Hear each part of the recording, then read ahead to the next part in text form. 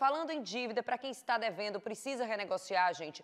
Hoje tem um mutirão do Desenrola Brasil, que está numa nova fase do programa. É uma fase voltada especificamente para aquelas pessoas físicas que têm uma dívida maior que R$5.000. Vamos entender.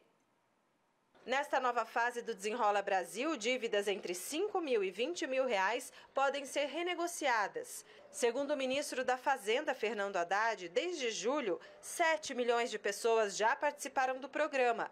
Desse total, 2.200.000 pela plataforma online. Durante a live semanal Conversa com o presidente, Lula pediu que os endividados procurem os bancos. Não tenha medo, não tenha vergonha de conversar com alguém sobre a sua dívida. Procure o banco e discuta com seriedade que você vai sair do banco de cabeça erguida, com o seu nome limpo na praça.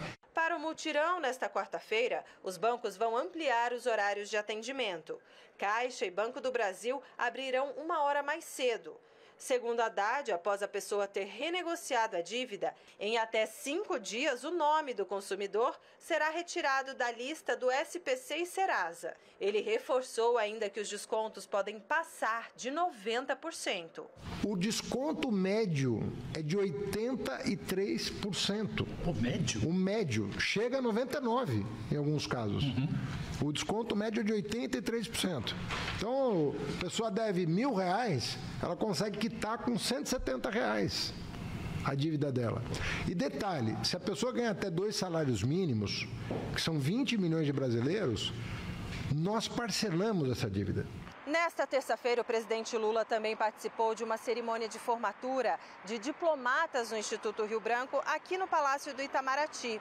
O presidente elogiou a diplomacia brasileira e, depois das eleições da Argentina, sem citar o nome do vencedor, Javier Milei, Lula disse que a América do Sul está vivendo algumas confusões, mas disse que não é preciso ser amigo de todos os presidentes da região, mas que é preciso costurar acordos.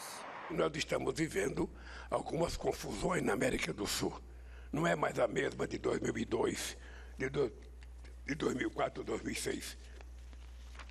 Nós vamos ter problemas políticos. Eu não tenho que gostar do presidente, do Chile, da Argentina, da Venezuela. Ele não tem que ser meu amigo, ele tem que ser presidente do país dele, eu tenho que ser presidente do meu país. Não pode ter supremacia de um sobre o outro, a gente tem que chegar a um acordo. Essa é a arte da democracia, é a gente ter que chegar a um acordo.